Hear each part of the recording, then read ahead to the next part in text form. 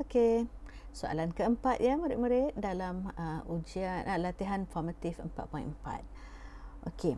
Tekanan ya diberikan dalam sebuah silinder gas ialah bernilai 175 kilopascal. Okey, bermakna P1 ya adalah 175 kilopascal.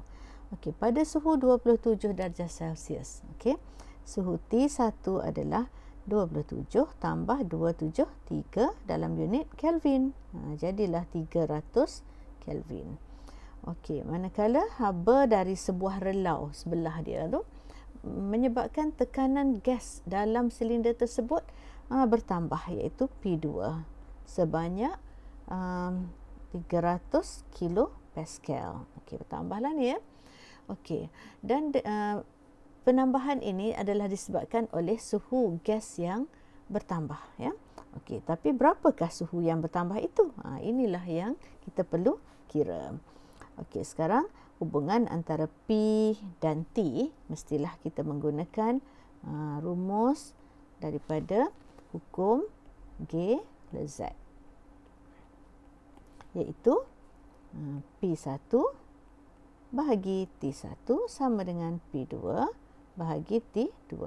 Okey, P1 175 ya dibahagikan dengan T1 300 Kelvin. Okey, sama dengan P2 300 kilopascal bahagi T2. Okey, sekarang jadikan T2 sebagai perkara rumus. Okey, kita akan dapat 300 darab 300 900 okey, bahagikan dengan 175. Okey, dan cuba kira 900,000 bahagi dengan 175. Okey, kita akan dapat tu kan 900,000 ni, sorry. Okey, 90,000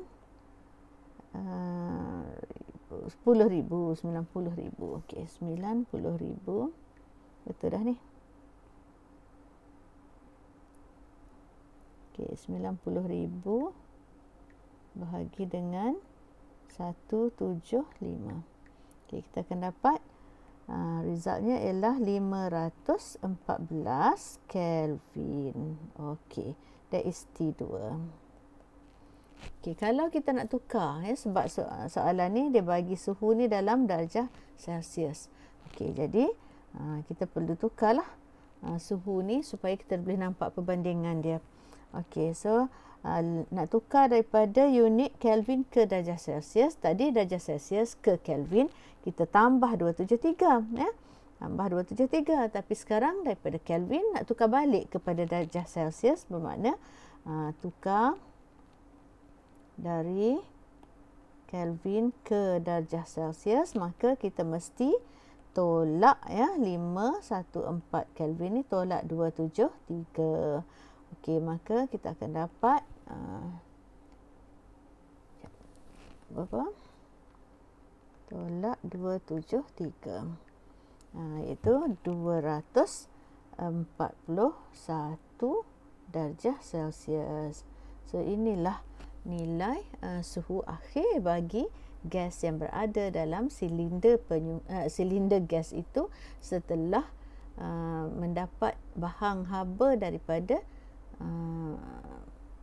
daripada sebuah relau berhampiran. Okey, bermakna semakin bertambah suhu ni, semakin bertambahlah tekanan ya di dalam relau itu, daripada 175 kepada 300 kilopascal.